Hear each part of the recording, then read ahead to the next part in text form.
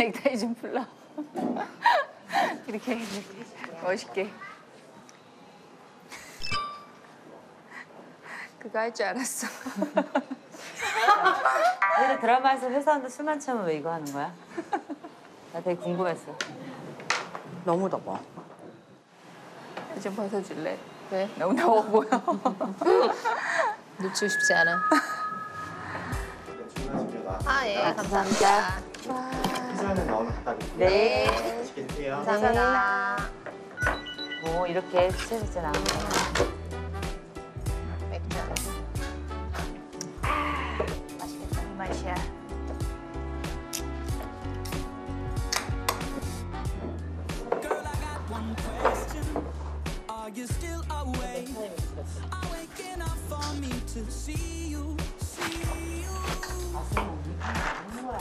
와 진짜 난 이런 거 너무 좋아. 너무 좋아 이런 거.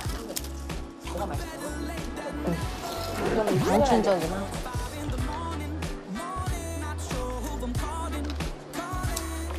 맛있다, 이거.